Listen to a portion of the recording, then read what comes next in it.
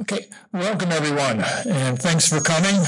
Before I introduce our speaker, I just want to remind you that there is one more event in the Earth Week activities here at the library, and on Saturday afternoon at 1:30, there'll be the award-winning documentary, The Biggest Little Farm. It's on sustainability, so if you have an opportunity, you should come back on Saturday.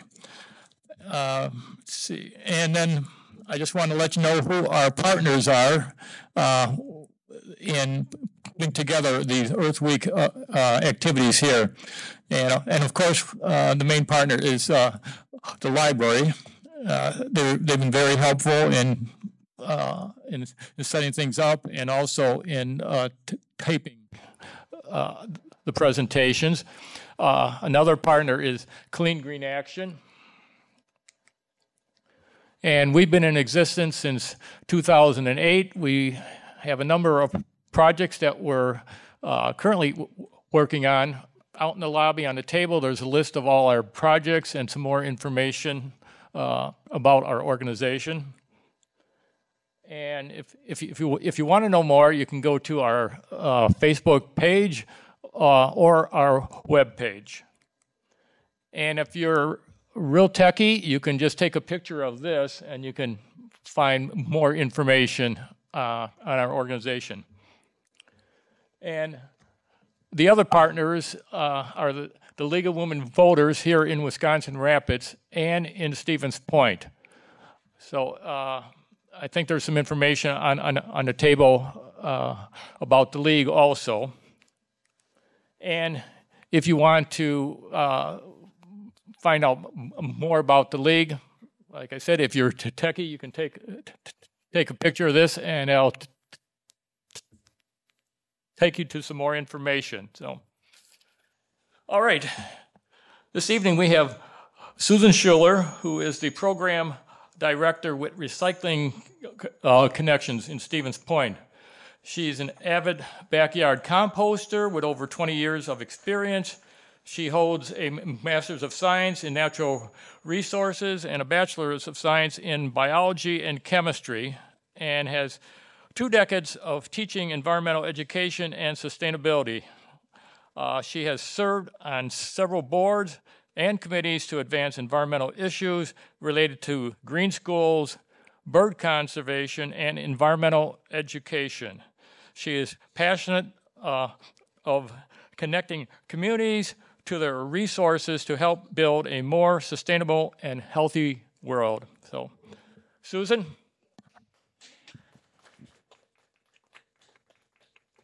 The introduction, that was very, very nice. So I am so excited to talk during Earth Week. It's one of my favorite times of the year, and we have been very busy this week with many outreach events, so it's been exciting. Probably we have not had this much activity happening since COVID, so we're really amazing, like out and about with lots of events and activities, and thank you so much for having me here. Really, by the end of this presentation, I'm hoping you're not more confused with recycling, but I can't guarantee it. I really want us to talk about the reasons why recycling can be confusing and what is this whole talk about circular economy that you're starting to hear the shifting of the terminology change. What does that mean? So that's what we're going to talk about. Recycling Connections has been around since 1981. We started curbside recycling in Stevens Point before curbside recycling was mandated. 1991 is when the law was passed in the state of Wisconsin to mandate recycling in communities throughout Wisconsin. So we shifted our mission never shifted, but we shifted our focus on education and outreach, and that's primarily where we have been. Education and outreach for waste reduction, recycling, compost. We have a really dear place for compost in all of our hearts and our staff. And now we just got our newest trailer so we can start doing zero waste events, going out to places and helping them with their event recycling, waste collection, and reuse options at events. This is sort of the early days of recycling. We would collect using volunteers, Boy Scouts, Girl Scouts, the Stevens Point Co-op, and we had 4 or 5 counties where we were helping with recycling, either through drop-off locations or whatnot, and sourcing who would take this warehouse of milk bottles and trying to figure out markets for it and moving the material. So it's very, very early days of recycling before it was even mandated. We think we're one of the first in the country. New Jersey had the first law across their state for recycling, but Madison had a collection of newspapers before us. Theirs started in the 1960s. We were the first one that had multiple items that we were collecting. So we have not found a community that was earlier. So we feel pretty proud about that. All right, so let's see first in the room here. Let's test your knowledge of recycling. How much do you feel pretty good about? Like, I know a lot about recycling, or I do not know a lot about recycling, 1, if you'd put your finger up for 1, or you know, I'm pretty well versed in recycling. I would consider myself an expert. Where are we? Okay, 3s and 4s, okay. 2, good. All right, so we'll talk a little bit about that in this presentation. How about what you practice? How well do you think you do? Like, I do not recycle. Okay, intervention. Who's here? Okay, no. Or I recycle everything possible. I worry about the 5s in the room. I honestly do, because not everything is recyclable. So we'll talk about that too. And what about others, the neighbors? So all of you are excellent recyclers. I see that from your fingers put up. But how about your neighbors?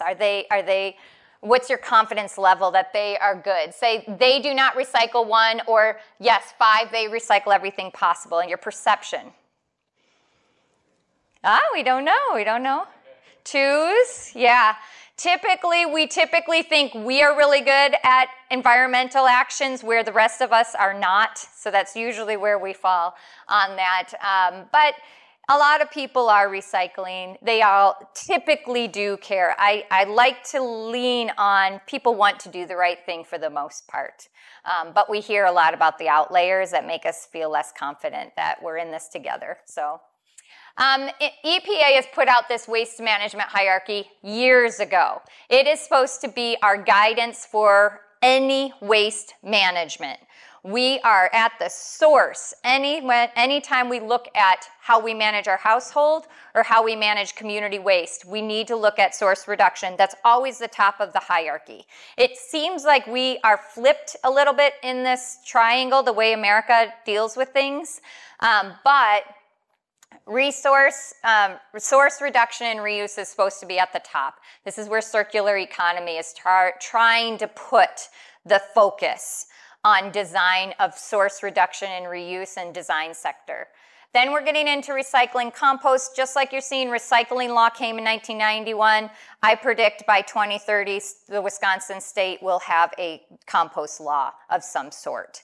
That's the direction we're going. It's going to take a lot to make that happen, but EPA has already made their goal of 50% food waste reduction by 2030. It's going along with all the climate laws you're seeing come out. This is what we have in the waste industry.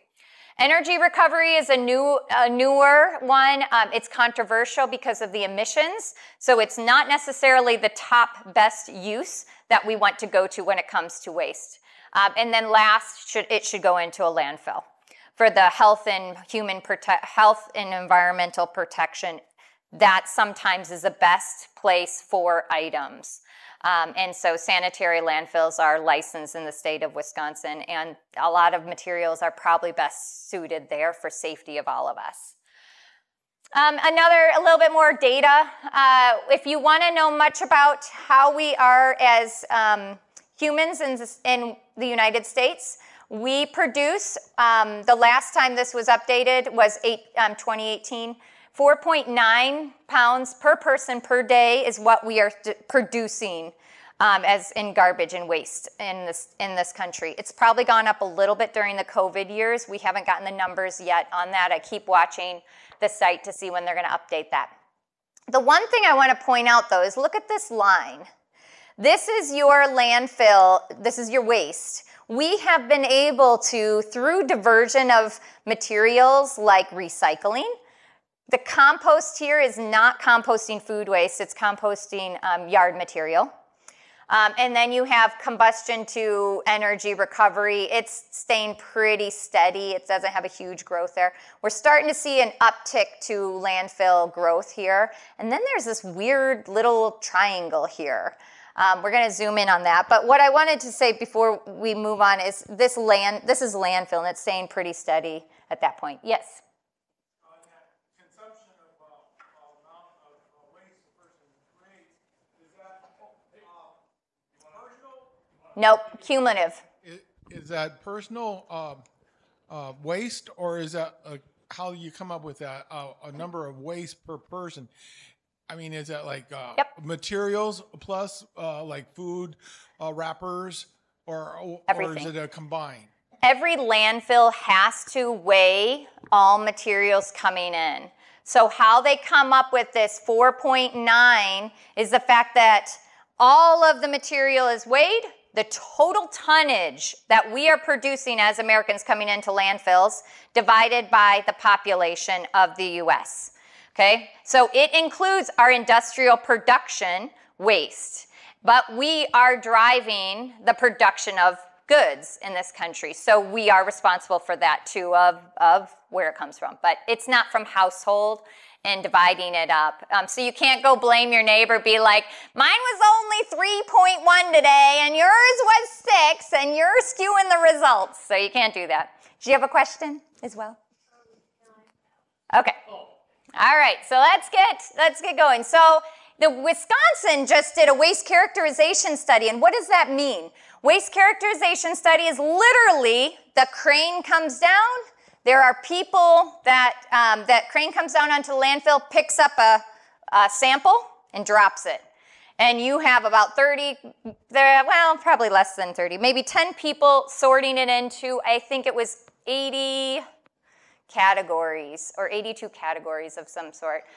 So 14 landfills had this study done in one transfer station, which is a recycling, or which is a waste transfer station where material comes in and then it goes out to either a recycling center or a garbage landfill.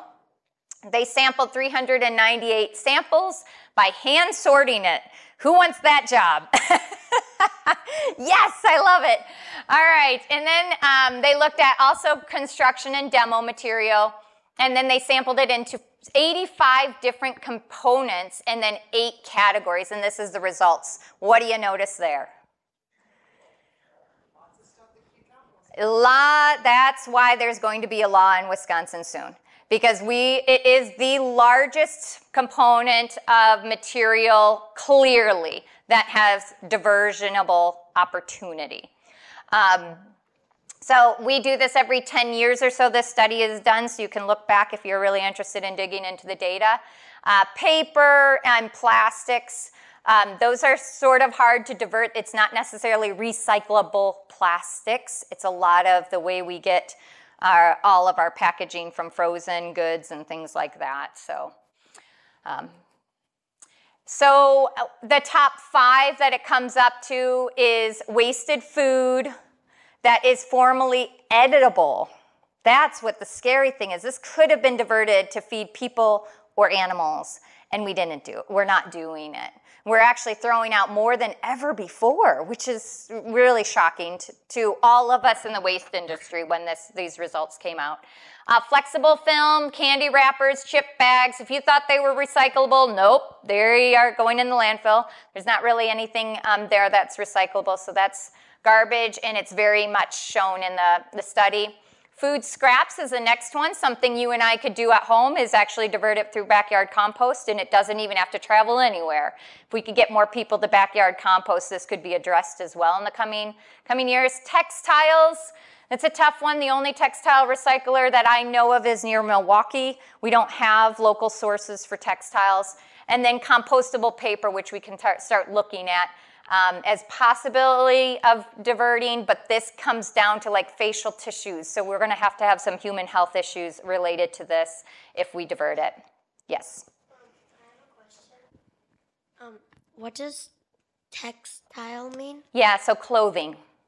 Your old clothing, cloth, rags, anything like textile. Like people that donate things? Yeah, many people are throwing them in the landfill instead. Yeah. Yep. So just the cumulative data on that, in 2020 we threw away 490,300 tons of recyclable material that had an estimated market of 76 million in the state of Wisconsin. The good thing is we do process and we do claim more than, we are over 50%, but we can definitely do better at correcting our practices of what's actually getting thrown out that has value and has markets we can get this material to. Okay, so who's responsible for all this?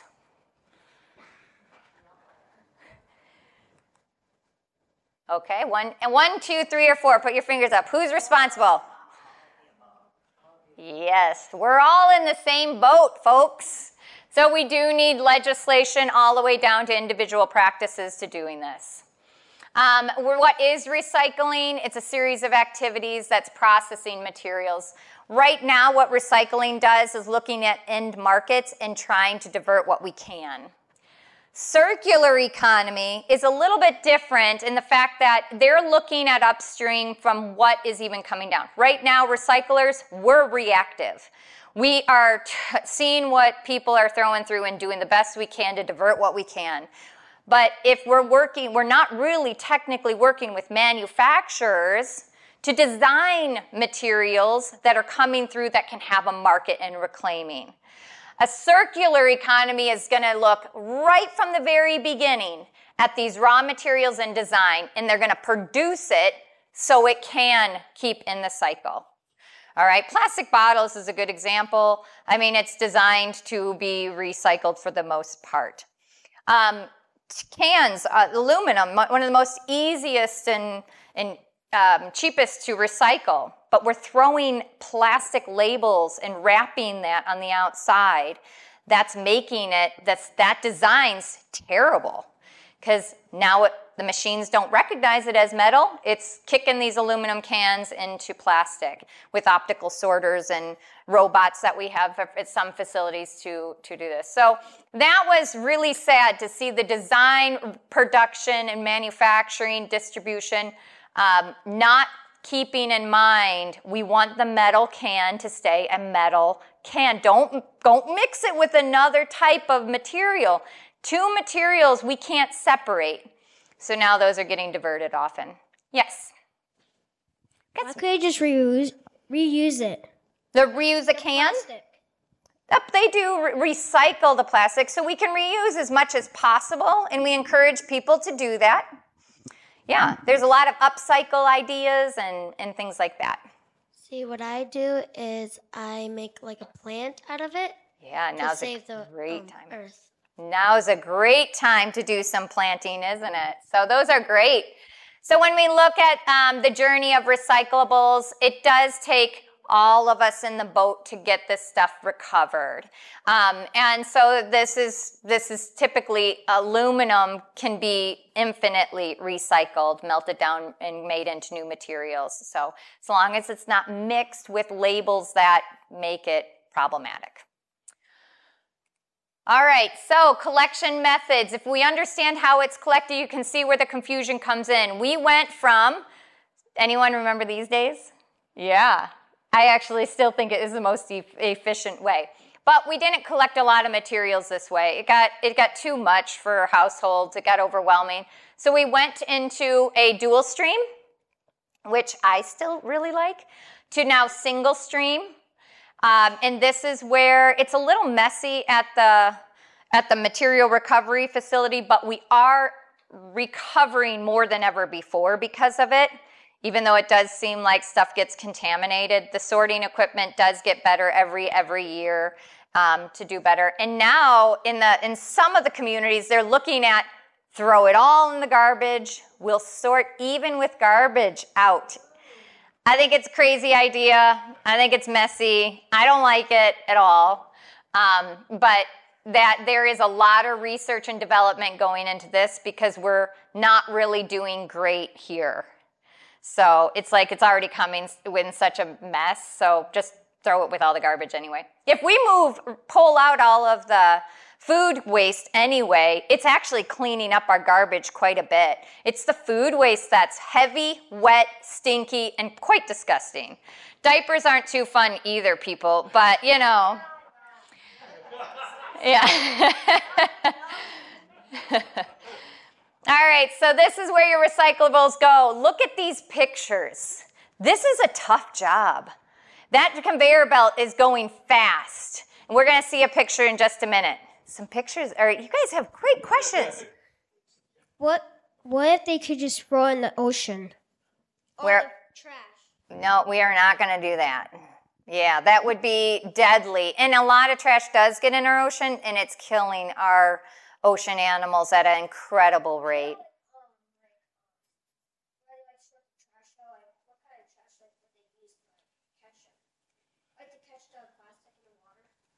Yeah, they probably have some filters. You'd have to go to another presentation for more details on that.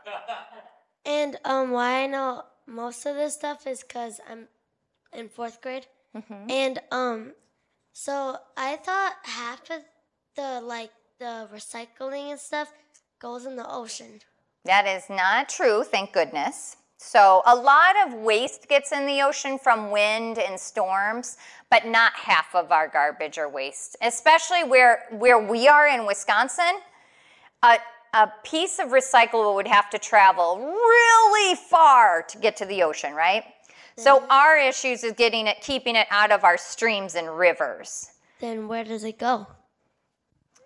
Right here. I'll show you. A MRF. Can you say MRF? Sounds like, oh, bless you. Sounds like a funny name. It means Material Recovery Facility. If this video works, we can see it a little bit. And this is what workers have to deal with each day. Oh, no, it's not going to go. Will it go? This is a material recovery center or a recycling center. Your material comes onto a conveyor belt and it goes through a series of mechanical separations.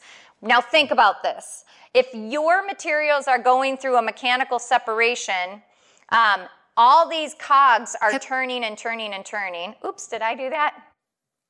I'm not going to touch it. Have you ever wondered what happens to your recyclables after they're collected from your home or business? Please enjoy watching how Pelletary Waste Systems separates and prepares your recyclables so they can be shipped to end users to be made into new products. As recycling trucks arrive at Kip Street Station, they back into the facility and unload recyclable material onto the tipping floor. The loader then piles up the recycling. When the system needs more material to sort, the loader will grab from the pile and load it into the first piece of equipment, the metering bin. The metering bin's function is to produce a constant flow of material, which is essential to allow the sorting equipment to function properly. After the material is metered, it goes up the first conveyor and drops onto the pre-sort station. At the pre-sort station, we have several quality control people who are pulling out recyclable metal objects like pots, pans, and toasters. They're also pulling out recyclable bags of shredded paper. While pulling out these good recyclables, they're also looking for material that is not supposed to be in the recycling. Ropes, water hoses, large non-bottle plastics, trash, diapers, loose plastic bags, and clothing are sometimes found in the recycling, but are not recyclable in this system. Contaminants will often cause good recyclables to become unrecyclable, and that material will go to the landfill. It's very important to only put approved materials into your recycling container so that good recyclables are not contaminated. As material leaves the pre-sort station, it goes up another conveyor and drops into the old corrugated cardboard, or OCC screen. As the cardboard moves across the screen, it will be touching multiple discs, allowing it to stay on top of the screen and move forward. Smaller recyclables will fall between these discs, drop down, and move on to the next piece of equipment. Under the OCC screen is a debris roll screen, which acts like a glass breaker and breaks bottled glass into quarter-sized pieces. The broken glass then falls through the debris roll screen and goes into a glass cleanup system that removes pieces of metal and other small non-glass items. After the glass and cardboard is removed, the recyclables move on to the newspaper screen. The newspaper screen uses the same concept as the OCC screen. The steep angle uses gravity to force three-dimensional objects like detergent bottles to bounce backwards and off the screen, while two-dimensional newspaper rides up and over. The third and final screen is the polishing screen. Small papers move up and over the screen onto the paper sorting platform. Gravity will cause three-dimensional materials to bounce backwards and off the back of the screen, where they're conveyed onto the next process. Just after the polishing screen, we have a quality control optical sorting machine. This equipment uses light and magnets to identify any metal or plastic material that is flattened enough to act like a piece of paper and remain in the paper stream. Once this material is identified, it is hit with a shot of air and removed from the paper stream so that it can go on to be sorted with all the other plastic and metals. At this point, we have a quality control station to look for any paper that has gotten through the screens. Generally, this would be three-dimensional paper products like phone books, balled-up paper, or juice and milk cartons. These materials are pulled and sorted. Now that all papers have been sorted out of the recyclables, they go to the paper platform. There are several stations where people are removing contaminants, such as plastic films or trash from the paper. By the time the paper gets to the end of the conveyor, it will meet the paper. So this All is that's left a video in the system that is you can plastics watch and metals further and if you other want. It's non-recyclable Pelletary. They're out of materials. Madison. And we don't have that nice of a facility. Our stuff does not go to Madison. It gets sorted. It was sorted in Plover. There's some changeover right now with operations. So our materials are currently going down to Wisconsin, to Whitewater, to John's disposal at the moment. This is the type of information that a lot of you took some flyers of, because a lot of people, when you see the Material Recovery Center, you can see why we can't accept everything in there. What happens to things like this? Do you see how this would have been problematic in that system? These cords are wrapped around all that machinery that's always moving. Plastic bags are cut out every day. They have to shut down the equipment, cut out plastic bags because they're in there. You saw the guy actually open a plastic bag and shake out the materials. That typically does not happen. If there is a bag materials in it, they're going to pull it out and maybe they'll get to sorting it. Oftentimes they just don't have the staff or the time to do it. That's heavy labor. So they want the things loose in your bin for that reason. Other question?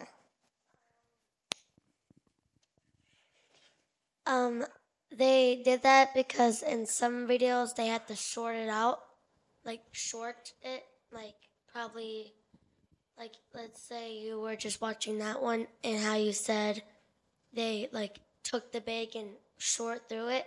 They only did that so they can go on to the next part. Maybe I don't know how they did that. Yeah.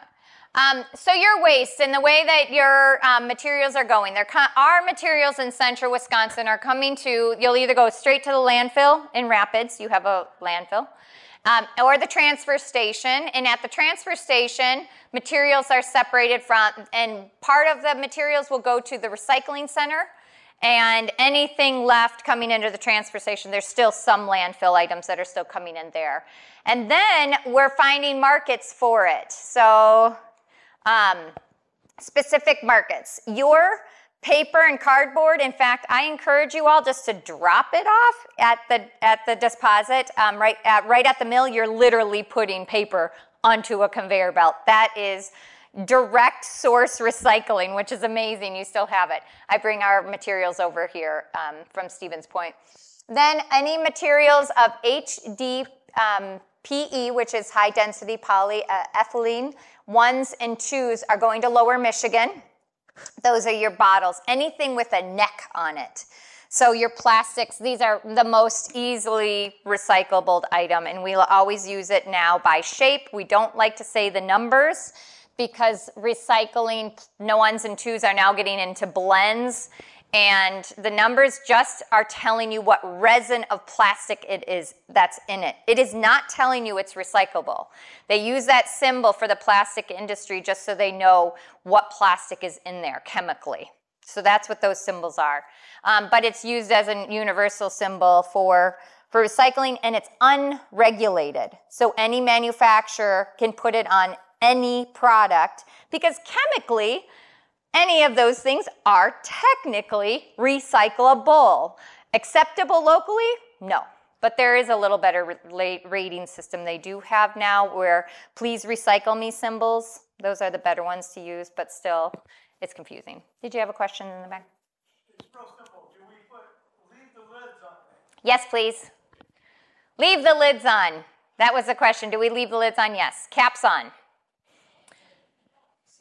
So I think I actually heard, I think I actually heard in California they are actually going to be making a law that is, if things are not practically recyclable, that they are not going to be allowed to use the symbol anymore.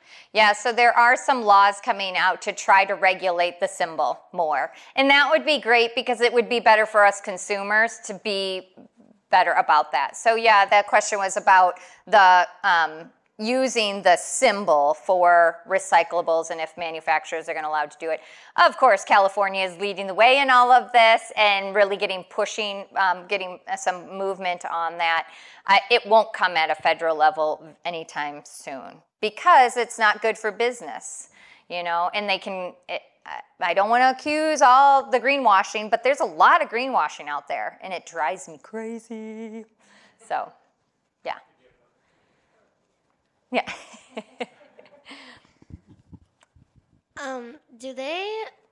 Is like bottle glasses like technically still Glasses like this? yeah. Yep. Recyclable. Do they still go in recyclable? Yep. Yep. Yeah, glass is accepted, any color. So glass is utilized locally for the most part. Aluminum's going to Kentucky, steel's going to eastern Wisconsin, and then our garbage from the transfer stations then sort material and either go to landfill or the recycling center. So that's where your materials are going if you were ever curious. And really, when we look at circular economies, recycling does play into this quite a bit. And here's some of your common items of what they will become. So the milk jugs become furniture. This is very common. So this is your really rigid plastics. Milk jugs become more rigid plastics and made into forms of all sorts of things. Cardboard is any cereal box, and you can see that it's messy. If you look on the inside of a cereal box, there's all sorts of contaminants and stuff in there. Lots of plastics are made into, is mixed in with it because of all our label systems, but it's made into another material for that. Our tin is made into a lot of different manufacturing, piping, and all sorts of things, or it could become back into a new tin. Plastic bottles becomes carpet, or it could become a fleece is common for plastic bottles to be made into thread, which is really still like, I'm still trying to think of how that works, but don't ask me. It's another presentation. Your plastic bags, although they're not to be put in your recycling bin, your curbside, they can be recycled at the grocery stores. And those get made into typically decking material, and you can push this industry by buying the plastic decking material too. It's really nice. I'm surprised how well that lumber holds up, especially in our environment. It's quite good. So questions over here. I'm so sorry. But my mom right there, she reuses her bags. Like if we went to Walmart and we had bags, we would keep them and go back to Walmart and use them. Yeah. Or like use them Awesome. for like diaper bags or anything. Yeah. Well, not like actual diaper bags. I was gonna ask. Like, I hope it's not a used diaper. I mean, yeah. like put like a dirty diaper in the bag and then put it in the trash. Yep. So that's it's good. not stinking the trash up. Okay. That's good. A lot of your bottles, last one I had here was that the bottles that you see get turned into lots of different toys too. So if you're looking for gifts and things like that, do check to see if it is recycled, made of recycled material. You're going to push that industry even further to show that consumer demand when you're asking for content that was recycled content. A few more stats here I don't want to get too much into. But aluminum cans really are very, very, very recyclable. You can keep, especially on the soup cans and stuff, it's okay to keep the paper on the outside. That does get burned off, and there's no contamination or issues with that. So that is a question on that. Historically, we would say take it off.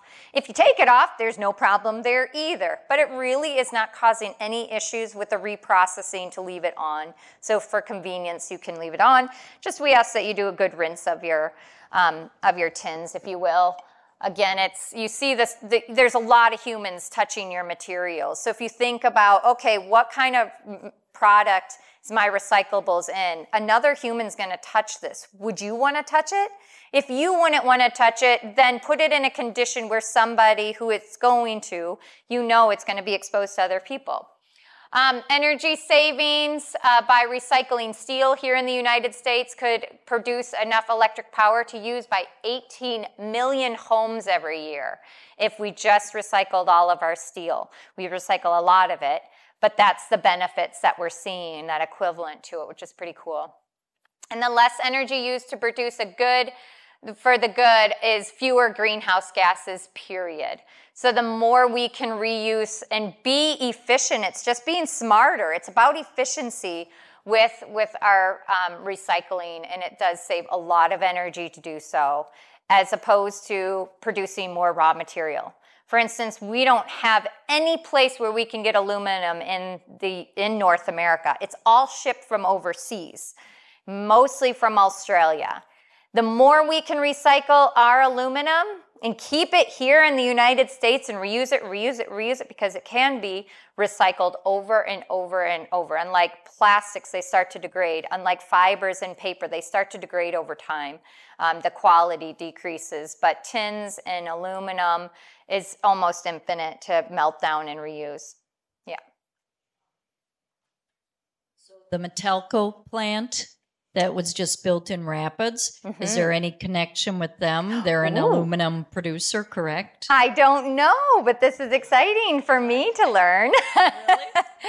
Really? It's about 2 years old, but it's an aluminum factory based out of Canada, I believe. So now I want to know if our materials are now coming here instead. That's quite possible. So thank you. Again, new markets are always popping up or closing, and keeping up with that is tough for people because it changes the way we recycle. And to get that education to the people, it's always lagged when that change happens. Nationally, job creation in recycling is 10,000 tons of material creates 10 jobs, while landfilling it creates only 1. I mean, you just look at that from an economic job creation. Recycling is a $236 billion industry a year. So really does make a lot of sense for us to invest in our recycling systems and practice that. If you're interested in why you go and travel and they're terrible at recycling, well, there's not laws everywhere. Almost, half the states don't have a law to recycle. And in Wisconsin, that is something that really is hard for us to understand because we think it's crazy. But there's a lot of states that do not have it mandatory. So that's why when you travel or when you have people moving in, you're always saying, no, that's not right. And I've had many domestic disputes I've had to like resolve for them. And I was like, oh, don't tell me your husband does this and you want me to tell you an answer. But you can see why that is. It all depends where you live and where your markets are, where the manufacturing industries are that would take the material and efficiency related to that. So that's why it's not universal. The country did not pass a universal law, and I don't think they ever will. It's about state control and, you know, having them decide what's best there. In the state of Wisconsin, we actually have in the 1990s, it was one of the most extreme recycling laws, very surprising for the day. A lot of states have now caught up or far exceeded us in their recycling laws, but these are all the materials that cannot even go into the landfill. You're going to see some of this and you're like, but I saw that waste characterization had a lot of paper. Well, it's not like it's not enforced lawful enforcement, but this is generally every community of a certain size has to provide a collection and diversion for all of these things. I mean, tires, they do not go in the landfill. And landfills will reject people if they see any tires coming on a load or when they're dropping it off. So you'll see a lot of these are what we have passed where communities have to provide programming to divert it. So we all have this. And then they also have to do some education and outreach.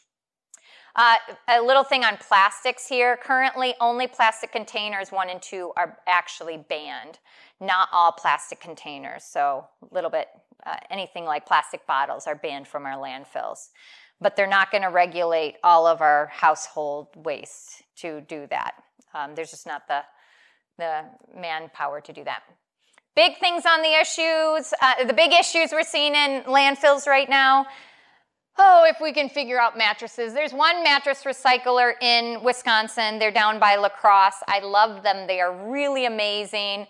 But for us to load up mattresses and take them down there, it's just not economical yet.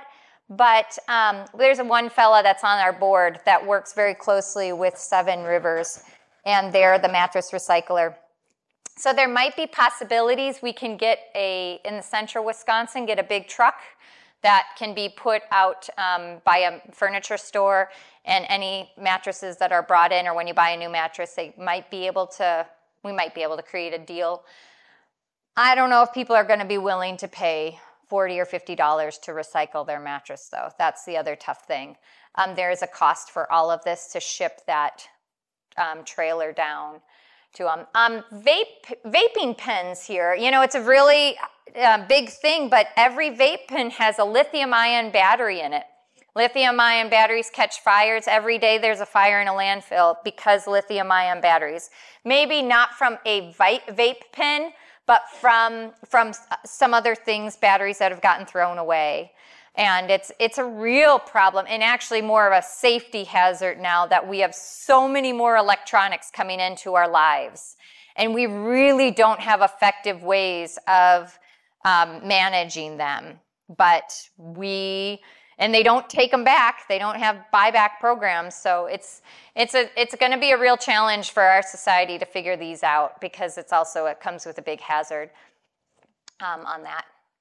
What we're working on in Recycling Connections is, I mentioned earlier, our zero waste services. So trying to even get into, we don't say zero waste because we know there's no such thing as zero waste. So we try to say near zero, striving for zero. And that is doing what we can at events to divert as much material as possible at that event. So at Energy Fair, the Midwest Renewable Energy Fair we're at to help with their zero waste efforts. Trying to even control what's coming in order for us to be able to manage it well for us on the other end as well. Consultation, work on food diversion. Like I said, it's compost season for us. So it's all about food right now in backyard composting. We have a Living Low lifestyles, trying to get more people to think about every product they have And we did this little pilot of a reuse container with restaurants, having a voluntary return container program with a few restaurants. And it just hasn't launched yet, but we're still working on that and hopeful that we can get something going there. And that's me. Central Wisconsin Recycling Collective is probably one of your better options for knowing what's recycled locally. So this is a consortium between Marathon County, Portage County, and Recycling Connections, and we do have partners in neighboring counties where our waste shed is. We call it a waste shed, like a watershed. So we're following where our waste trail is. So all of our materials coming in, we do education and outreach. And this would be very relevant to Rapids as well for our social, and it's more or less a social media campaign, having tips on YouTube, 1-minute clips on how to recycle right. We're on Facebook and Instagram. We have an info line, and we have a email address where we answer questions of people that they wanted to ask. Yes. Yeah. I almost hate to bring this up and ask this, but I know that I've come up against it with, when I mentioned, talking about recycling with people. Mm-hmm. So there are videos out there that are talking about, when you talk about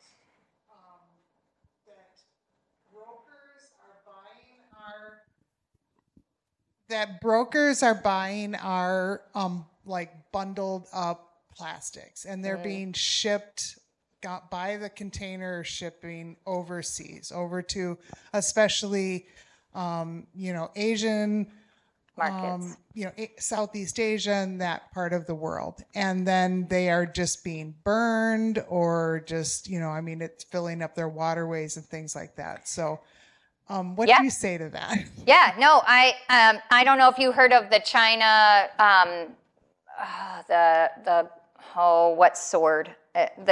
China closed their doors on U.S. recyclables. It did go a little further south, but China closing their doors really stopped a lot of the majority of what U.S. was coming. There's still going to be markets in Southeast Asia that's going to take it. And it all comes down to what we were putting in those containers. When you're on the top 5 contaminants of recyclables in our stream is a dirty diaper. And I'm not kidding. It's in the top 5 of what these sorters are getting on their recycling lines. Diapers are every day. One of the funniest ones was bear claws, by real bear claws put in the recycling bin and came across on the thing. They're always pulling crazy things out. But that was all going into all of our bales that, you can't pull everything out. And it was just trash. China finally said no. Southeast Asia said, we'll take it and sort it out, but you're pretty much giving us garbage. So what should have gone in the landfill here in the United States, we are shipping it out, and they are doing the best to sort it, but a lot's going to be just landfill items because that's what we're sending them. So those brokers that are in that business, it's really frustrating because it does give recycling a bad name. I like that China said stop. It's pushing the U.S. to deal with our own stuff. And it's pushed markets, and it's pushed us to develop and invest more in recycling systems in the United States, which does do much better for us. It produces jobs, as you saw. If we can invest in jobs and recycling, which aren't as bad as well, I guess landfill jobs are not terrible either, but they're just hard watching everything that's coming through, over time. I work with all these landfill managers, and they really are some of the most amazing people because they see what's coming, what we're throwing away. And you can only pull so many bikes out of the landfill and say, I'm going to save this one, and put it in either scrap metal or something. But the amount is so much, you can't even fathom it, and the tonnage they see in a day.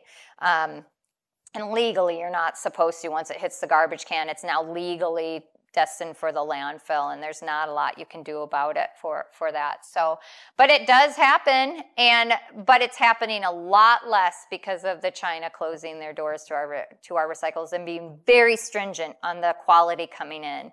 And so that's been probably the best thing they could do for us, even though it really shook us when that first happened. We were like, what are we going to do? And it stockpiled all this stuff. Markets crashed of the value of it and everything, and the pricing plummeted. And we just had no places. There wasn't enough industries developed in the United States to take the stuff. So 2018, I want to say. 2017 possibly. So, but I'm very glad they did. But this is great tips to learn. So if you are on any of these social medias, you're going to get tips on that. Other things, we are looking for volunteers to help at the Energy Fair with our zero waste services. You can get involved with us and help out if you want to volunteer there. We're also going to be up at Project North Music Fest in Rhinelander in September. And that's a new zero waste event for us. So we're very excited to be providing services there, doing education and outreach at these events, and helping people recycle right, compost correctly, and know what to throw, what ultimately does get thrown away. How about a pop quiz? Now that you learned all of this great stuff, I'm going to test your knowledge. All right, so what do you think on here? And we're talking local recyclability. What on here is recyclable?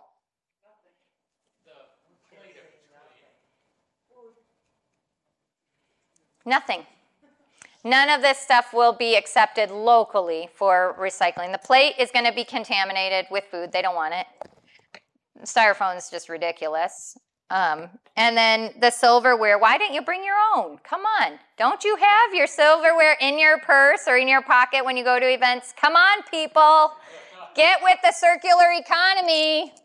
If you're not yet, you're really falling behind. Okay. Cans and tins, I'm just putting them together because they go in the same spot.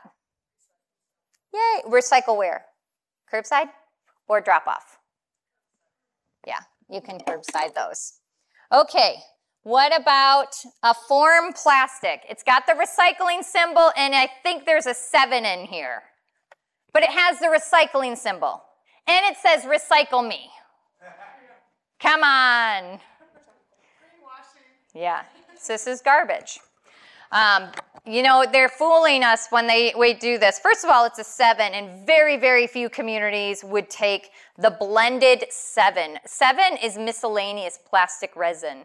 So it doesn't fit in the resin codes of 1, 2, 3, 4, 5, 6, which actually are a very specific molecular plastic. And then they all are heated down at certain temperatures. And that's why when we get into blends, it's kind of messing plastics up even more than they are messed up. 7s are the catch-all categories. So really, if it says 7, it's really saying just garbage. I don't like going by the numbers, but this, and it is so funny because they're like, please recycle this carton. And they have the symbol that says 7 and recyclable. It's garbage. Anything with a form, pretty much, for that. So when you get your little containers where you have the organic blueberries and it's the clamshell, those aren't recyclable? Not locally. If you live in Milwaukee, Chicago, Madison, or Minneapolis, you can. So if you did not hear this from me, but if you have friends that live down there, we literally transport our clamshells to my parents, and we kind of like arrive at mom and dad's, and I empty my recyclables at my parents. But you did not hear that from me, so. So hopefully if you put it in your recyclable can, it's getting sifted out somehow? And landfilled. Yeah. Yep. So you can wish cycle it away for it to go into landfill when it gets down to, for us, whitewater. Right now. That is going to change a little bit because the contracts are going to change. It's just temporary for who's going to take over the Plover site. And I don't know what's going to happen with that. That's going to be be continued on that one. How about this curbside recycling? Yep, good job. Okay, what about this tub, though? Keep forever, yes. It's a scoop. It's a planter. It's a, you name it. There you go. Is this accepted curbside, do you think? It is. It's actually recycled too. So something you would like, you know, one positive for this. Yeah, it looks like a form. These containers, sour cream, things like that, they are. You can keep the lid on them, and then they can be put in your curbside. These are typically a 5, but again, I don't like to go by the numbers anymore. I like to go by shapes, and that's what you're going to see in the handout. The shapes is what matters. Let's say glass. We have 2 types of glass. One's colored glass, one has a metal lid. What do we do with this? What do you do with the metal lid? Do you just leave it, that flat lid, in the recyclables, as you saw, that how it will get jammed up in the cogs? Okay, you can recycle this curbside. Yes, pro tip, take it off. Go the extra mile and put it in your tin can. To anything flat acts like paper in the machines. If you saw that, this is pretty light, and you see that metals are sorted last. This is likely going to contaminate a paper load.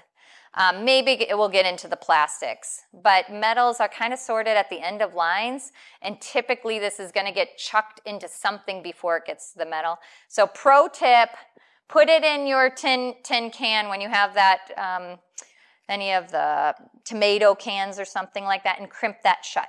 That's what we were talking about bottle caps before you came in. Bottle caps is another one. Too small to really put in your machinery. It's going to jam up or fall through the machines. But you can put it in a tin can, crimp it to secure it so tin is with tin. Likes are with likes. You can do that with plastic caps as well, with plastic bottles. So in my containers here, I sometimes have like plastic caps on random things, like a applesauce container comes with a plastic lid. I'll put the lid in here. Pro tip, put it in, it's contained. Likes with likes, it's going to get sorted with the plastics. So like some of the bottles now, they have like plastic or metal like rings around the lip. Up here? Yeah. This isn't a big deal. That can be on there. You can cut it off if you want. And I was with a friend from Europe, and apparently you're supposed to actually you twist this and pull it off. And I'm like, oh, I never knew that. I always just, I don't know, cut the piece and take it off and do my cork or whatever. But yeah, that's not a problem if it's gonna be sorted out. That's gonna ultimately be landfilled, or you can rip it off and put it in landfill. But the manufacturing plant where it goes for melting down glass, it will come out in the melting down process. So it's not a big deal for them. Yeah, garbage. Just for the safety of the workers. Now, they might be exposed to some broken glass anyway as stuff coming through, but we're trying to minimize it. So if you have broken glass, just please put that in the garbage for the safety of any of the haulers or anyone else that could come into contact with through the movement process. And any color is acceptable? Any color is acceptable now. Yep, no problem. Yeah. Papers. These are kind of glossy. What do you do with glossy papers? They'll recycle them, yeah. The mill can take these, no problem. Nope, garbage. Yeah, too much ink and stuff in there. They don't want any of that. All right, plastic bags. Sure, yeah, good job. Okay, special drop off. What about cords? And we're getting lots of them if you've noticed. Open like your junk drawer. Just count how many cords you have in this thing. Oh my gosh. It's getting overwhelming in my life. What would you do with these? I would recycle it. Metal recycling. Can I just throw it in my curb then? Nope. Yeah, why don't we put it in the curb? It tangles in the machines, and you have to literally cut it out of the machines, and they pull it out and break it down. Yeah. What about VCR tapes and OCD? Oh, so sorry. Landfill. No, but yep. I wanted to hear it. Yeah. Well, I'm glad you want to hear it. Garbage. What about these? You know, these tubes are coming out, and, you know, even Tom's is like, yeah, this is recyclable. There's metal in here. There's plastic on the outside. There's probably gunk still in here because I can't squeeze it enough. What would you do with this? Garbage. Garbage, garbage, garbage. No matter how much they say flexible plastic is recyclable, flexible plastic is my demise. And I had little kids, and those squirt things drove me crazy when you go to a soccer match and they give all the squirt plastic things that they're like gone in 2 seconds, and then the whole tube is just so much garbage for such a little amount of food that was in there. But sorry, soapbox off. Yeah, I've tried those, and actually they're too big. I'm like, there's a lot of stuff in this. Oh my goodness, it's really foaming. So yeah, I break some of those apart. I did try some of them, and I like it. So that's kind of cool too. You can make your own too. Okay, this is plastic with a pump.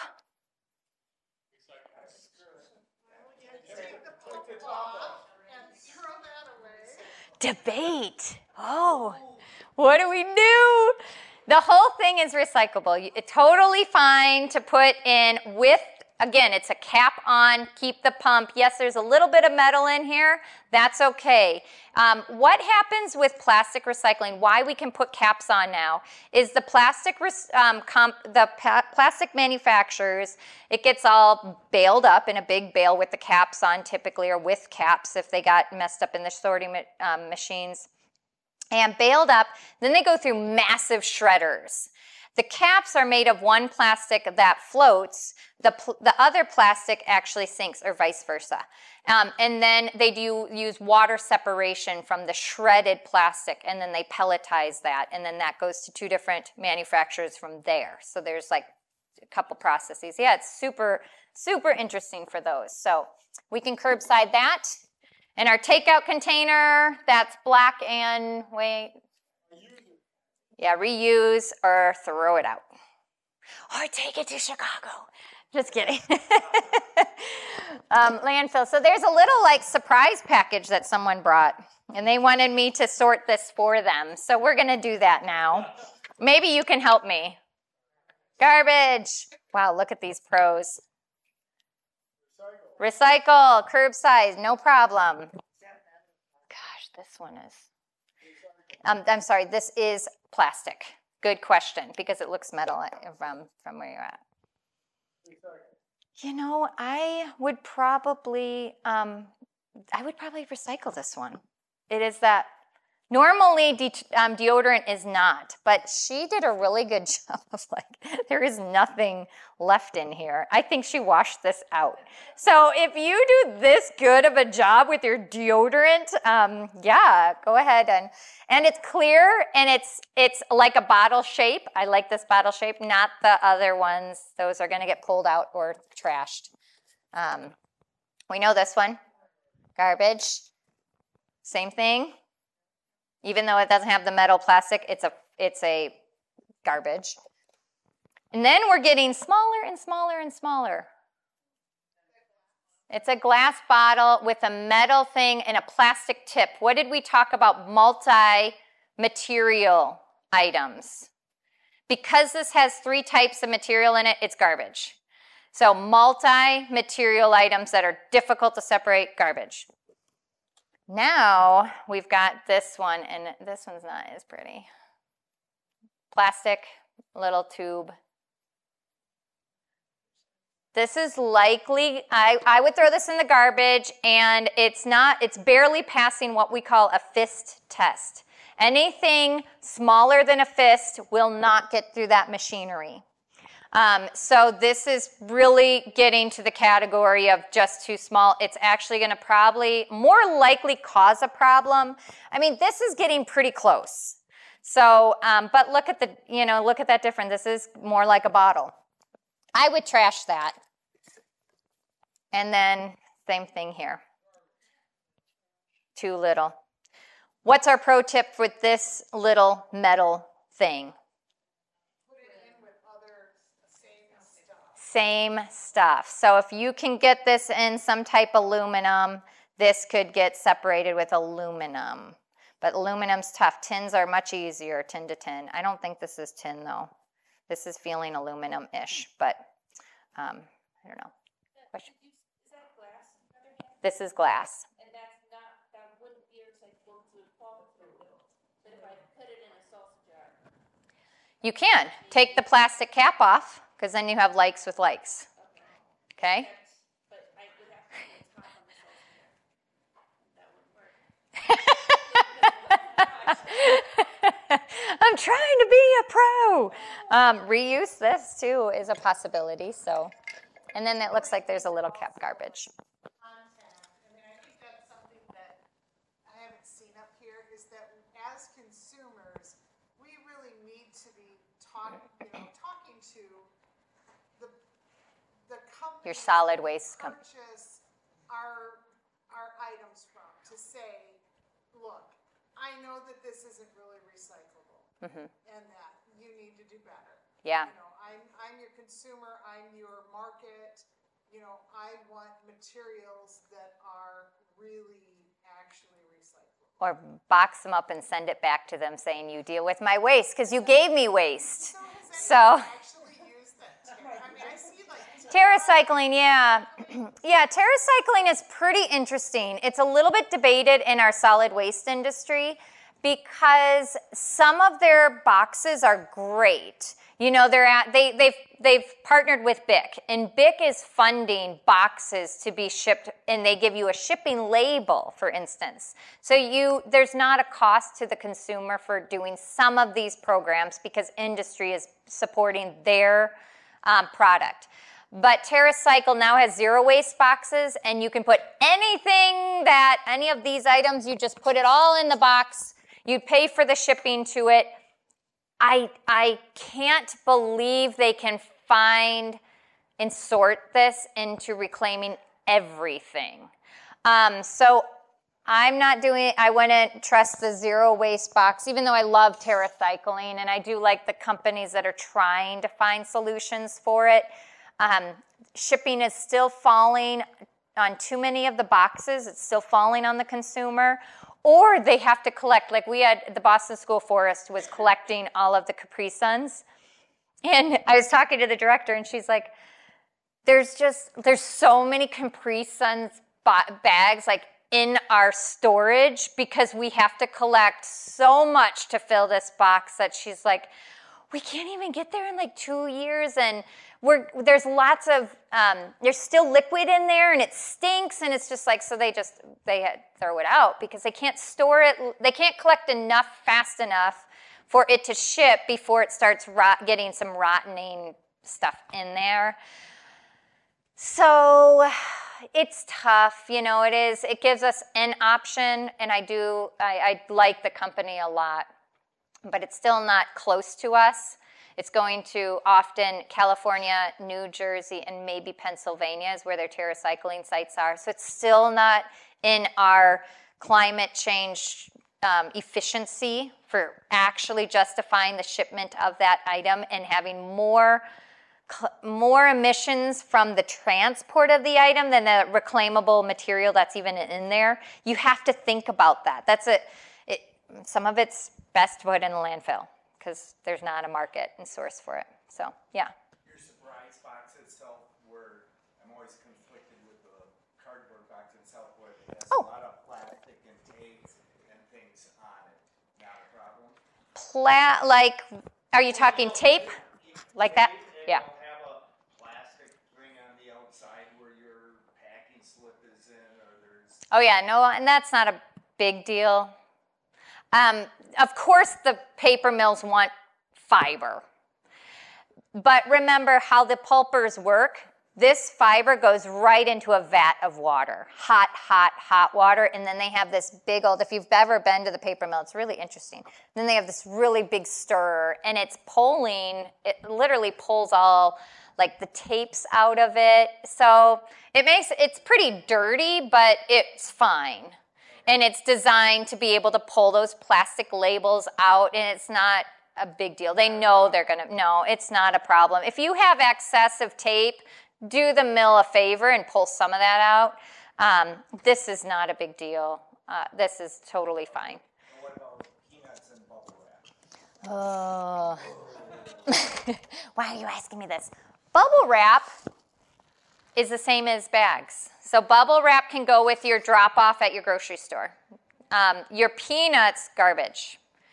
I guess they're making some of these peanuts where they dissolve, though. My kids thought that was really fun, and they saw it on YouTube that they could eat it. And I saw them like with little bags. I'm like, stop eating those. Those are not.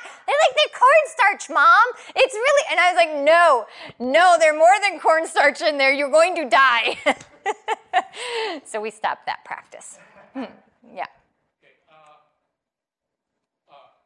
I got a question regarding beer cans, and I heard that the manufacturers of the cans will only sell in a large quantity, and for the microbrewers, they can't or need such a large quantity. Yep. So lately they've been putting The cheap label on the outside. I heard that you're supposed to take that label off before you. I know, and it's such a pain. It is true. But some of those labels are very difficult to get off, though. Exactly. It kind of drives me nuts with the microbrew world, and these are annoying. So, why are these annoying to me? So this is the 6-pack, microbrew 6-pack carrier. Microbrew 6-pack carrier. Oh, well, good. So you don't have to worry about this. I like my microbrews. Yep, it's flat. So what did we see in the video? What happens with flat, light material? It floats, it flies, it goes with the blowers. It's going to be mixed with what? Paper. So these are contaminating paper loads like crazy. And they do such a good job because they have a lot of space here to put recycle me on it. So take these back to the microbrewer. A lot of them are taking them back and they can reuse them. So do check with your local brewer if they will take them back. Central Waters is supposed to. I have a big box for them and I have yet to try that so far, but I do need to take that back to them so they can reuse them. You do? Because think about that. It's not the same. It's not a like-to-like. And aluminum, the way those optical sorters are reading the can, it's reading plastic on the outside. Yeah. So it's shooting that to it's not, yeah. So if you can become a label peeler or, try to go with the ones that are using the spray labels because that whole wrap and the shrink wrap, you're seeing it on cleaners. You're seeing it, that's a plastic bottle to a plastic label, so not as big of a deal because it's all going to a plastic industry, but it's the different plastics. But the cans, and that kills me because the cans, aluminum cans, so recyclable, and now you've wrapped it with a plastic wrap. And if you don't remove that, it's unlikely that it's going to actually get sorted right at the machine.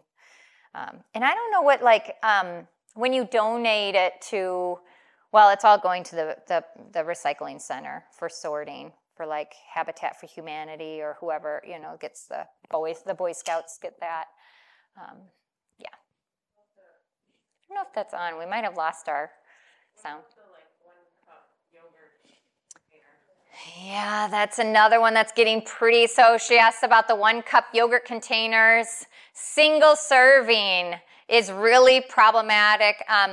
I do put them in my curbside because they are a little bit bigger than that fist size. It is getting sort of on that zone of unacceptability. And now you're also seeing that the single serving yogurts, if you do some yogurt containers are that thicker plastic and some are super thin, kind of using the garbage plastic, that probably won't get through and reused. So I think Yoplait switched their yogurt containers, and now you have single-use yogurt containers that are all made differently, and it's really hard to educate on that one. So if it's the thinner plastic, it's likely garbage. If it's the thicker single-use yogurt container, it's probably accepted in your curbside. That's the best I can say. Or you could wish cycle it if you want. Just throw it in your recycling and wish it to be recycled. Not a practice we totally want people to do, but when you're not totally sure, it makes you feel a little better. Definitely. Yeah, and the more we can think a little bit more, it's not totally bulk, but if you can do that, it is the better option. It's more certain. So, you guys had so many questions. Yeah, go for it. So there's, I've been getting some different materials that, it's nice to see them labeled as compostable. They're like, but I'm not, and I compost at home. Yeah. But I'm not 100% sure that my compost gets no where it's garbage. These ones. So you can try it. Should I send that to my community yard waste? Nope, not at all. It's garbage. Anytime it says compostable and it's made of a corn product or manufactured one way or another, garbage. Sorry. We're working with Bucket Ruckus and White Feather Organics for the Energy Fair, and we're working with Sue's up in Wausau for the Project North. Both of them are composters. They do take some of those single-use compostable paper fiber products, but if it's clear and it's made of that corn product, that will never break down.